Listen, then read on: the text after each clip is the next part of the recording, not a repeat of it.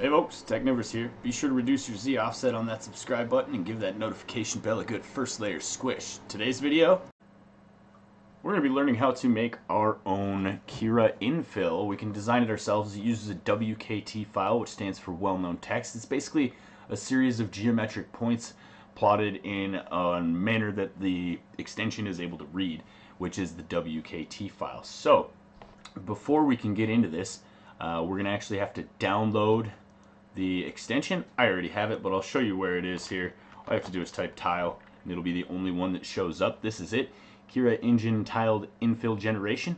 And go ahead and install it and restart your CURA, and we will go from there. First, this video is brought to you by my favorite Bitcoin faucet, freebitco.in. Take your chances and roll the faucet for up to $200 in free Bitcoin every hour. Link to the site is in the description. Stay tuned later in the video to see how it works and all the cool stuff you can do with your payouts, including easy withdrawals. So now that we have the plugin installed, let's take a look at the documentation, because there's some very interesting things in here that led me to be able to, I clicked on the wrong link, led me to be able to figure out what I needed to do to get my own infill here. So visit the plugin website. We're going to look at the README, and it's right here. And it is very simply put. It says you create your own infill tiles by adding WKT files to the CURA engine tiled infill tiled folders when you are ready, and even if it's already installed in CURA. So it does also say that the plugin is experimental and adding custom infills is not possible at the moment. That's not true. I'm going to show you how to do that right now. Basically, what we're going to do is let's go in here in CURA, and I'll show you. These are all of the infills that I have. The new infills you get from this extension will show up here, and they're going to be the fill, the CURA, the continuous honeycomb, and the honeycomb. Okay, and they're really simple. I don't like. I like the cool custom CURA one. We'll show you here real quick, but with it not being a continuous line, it causes more time on your print. Basically, your infill it's got to lift and move and lift and move and extrude and stop. So you can see the little gaps here, but it is really cool and very easy to tell what it is. A little bit better than mine, in fact, the one I just showed you. But I did do a couple more, and I'm going to show you how to do this right now. So basically, we're going to go over here, and this site lists a bunch of different ways to write a well-known text file. And I will say I did try this a couple different ways. I went to a couple WKT makers online and tried just pulling my polygons in. A lot of times they had decimal points and they had commas here. When we look at our files, I'll show you what one of these looks like. There are commas in between the points in a particular line string or whatever, but not in between polygons and line strings themselves. So these comments here were causing it to crash when I try to, these commas, excuse me, were causing it to crash when I try to slice. So basically, this first bounding box, and we can just get a, let me show you an example here. I'm going to pull up this one. Okay, this is the one that you just saw at the beginning of the video that was sliced and showed the T inside the hexagon. So we're going to erase everything other than this first line here. I'm going to hit File, Save. Since it has already loaded the list and this one was on the list, it does still show up in here. So if I change the file and save it and then load it and slice it, it's a pretty good way to edit something on the fly and see if what you're trying to do is working. So let's let it slice here. And you can see it is completely empty. Now I do have a polygon in here. So what's going on here? Well, basically this first polygon is setting the parameters of the tile itself. So I tend to leave this one because it is a hex. Once we get into how to get the extra files from their GitHub page, you'll see that there are a couple different formats. It's always the first line. But if I copy, hit save, and then reslice this bad boy, it will show us a hexagon the shape of our tile, and this will be the full surface area we have to work with for this hex tile shape. So let's go ahead and do that. Okay, so there you go. This is how you get a honeycomb. People say honeycomb and hexagon aren't the same thing. Well, that's technically true, but I mean, you get the gist of the basic shape here, right? So you'll notice that it stacks on top of each other as you go up because it recalculates. So there are some variations depending on what infill you decide to use. And like I said, this is really fun to play around with, really simple. I'm curious to see, I've done theme videos before, so I'm curious to see what the community makes of this. And I'm sure Jelle Spijker, the guy from CURA who actually made this extension and told me about editing the tiles, will probably be pretty excited to see too. So let's talk about their GitHub real quick. I'll show you how to get a couple more files, and then I'll show you a couple more that I made. And now let's talk a little bit more about our sponsor, freebitco.in. As I said, it's a free Bitcoin faucet that you can roll every hour. Now, a faucet is an outlet that gives you a small amount of Bitcoin for free. Usually you get a trickle of coins by clicking or rolling the faucet at set intervals. The awesome thing about this particular faucet is that you can get up $200 of Bitcoin in a single roll, and you can roll again every hour. So if you just let it add up, you can make small amounts of money fairly quickly. Or you can play the multiplier game or bet your coins on sporting events to increase your winnings. All of that, and the best part is, withdrawals are quick, easy, and sent directly to the Bitcoin wallet of your choosing. So use my referral link in the description below and give the faucet a spin. You haven't got anything to lose, but you can gain easy money. We are back on the CURA plugin page now, and you can easily get to this, like I said, by selecting that extension in CURA and clicking on the visit website or clicking on the GitHub right here. Both of those will bring you to the same site. What we're going to do is we're going to go to the main folder, and then in, is it source or include? I think it's actually in CURA engine tiled infill. Yep. And then tiles. So what I did to get these extra ones, like I said, this triangle star, star, hexastar, and the flower of life are not included in the download as of right now. They are going to be releasing the flower of life soon, but I actually just grabbed these. I downloaded the whole zip, pulled that tile file out, and swapped the folder with the one that I already had, and I had a little trouble finding it.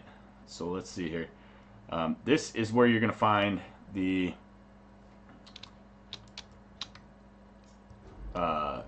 path to your tiles folder once you've plugged in the plugin. It's going to be under C, users, your username, app data, roaming, CURA, whatever version you're in, plugins, CURA engine tiled infill, and then it's the tile folder that you want to use there. So make that a little easier to see here.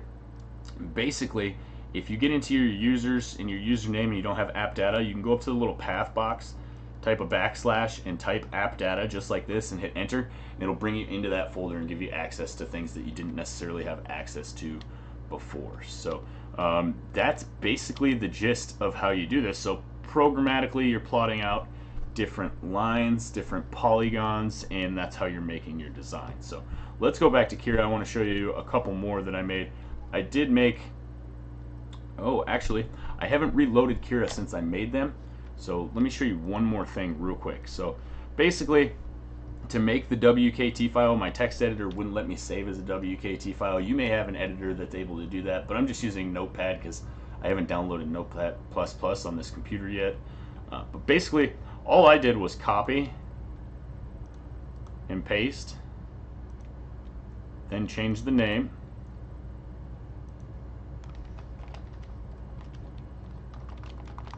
right? And then you can click on it and open it, and then you can edit it and save it.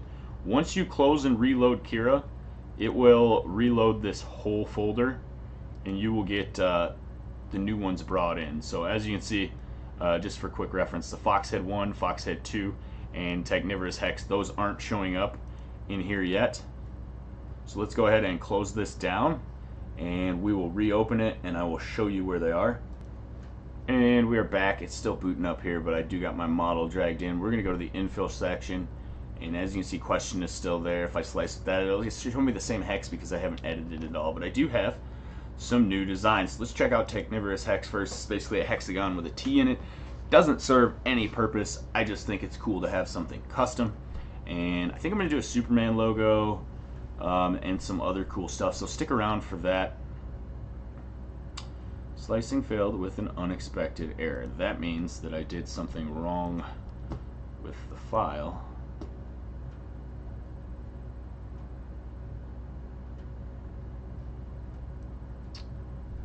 But I'm not seeing any issues with the formatting. So Let's check out.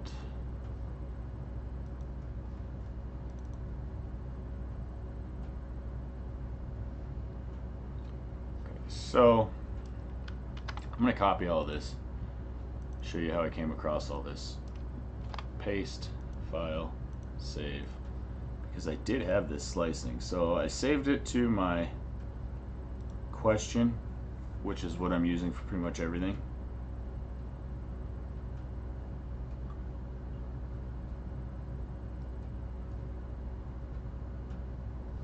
Alright, so it worked.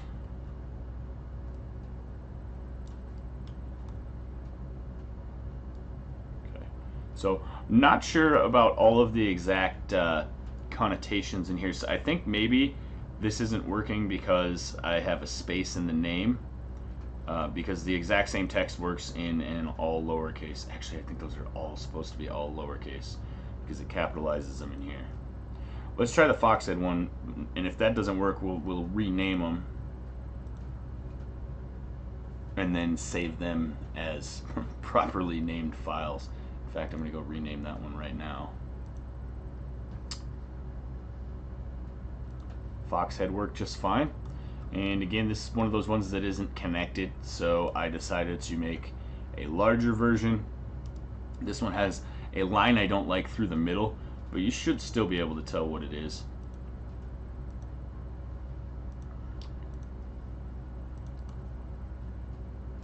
So the capital letter didn't affect it. Let's just say tech. Okay, and so here's our interconnected Foxhead. And if we go through the path, you can actually see the way that it's doing this, which is kind of cool. So you can get an idea of how your geometry is actually printed.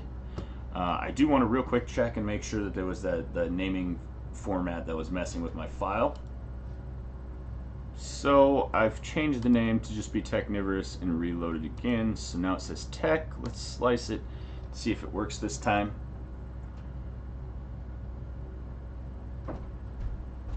Okay, so you got to watch out for your naming conventions. Obviously, don't put any spaces in the name. I did have capital letters and numbers in a few of these, and they work just fine. This is my new Technivorous infill that I will be using pretty much as a standard for a lot of things until I get that Superman going. I think I'm going to do a lot of Superman infill, but that's going to take a little bit of work to get the tile exactly where I want it. There are a few other YouTubers, most of them really, really small, that know about this trick. Definitely look around, see if you can find other videos and other tiles. I will make my tiles available on GitHub if you want to grab them and pull them into your tiles folder. If you make anything cool, drop a link in the comments down below. I don't normally approve links on videos, but I think on this one I will. If you have some tiles you'd like to share through GitHub, feel free. And that's going to be it for this one, guys. I hope it was cool. Plan on seeing a couple more videos on this infill tile generator program, or this extension, because I'm going to be doing a few more tiles, and I want to really experiment with what can be done fast, and also what affects the structure of the model itself or its strength. So there should be some pretty interesting details in there. That's going to be it for this video, guys. Don't forget to check out our sponsor, freebitco.in. I put a referral link down below. If you could go ahead and click on that, it would help me out quite a bit, and you can get some free Bitcoin. And I will see you in the next one.